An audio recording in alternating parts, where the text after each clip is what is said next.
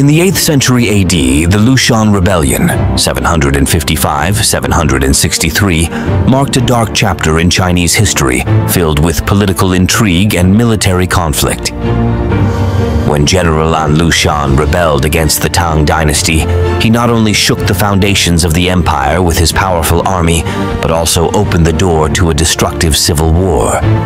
This rebellion caused political turmoil, economic destruction, and people's suffering. In the midst of this chaos, fundamental questions arise about political stability and the price a country must pay to maintain its power.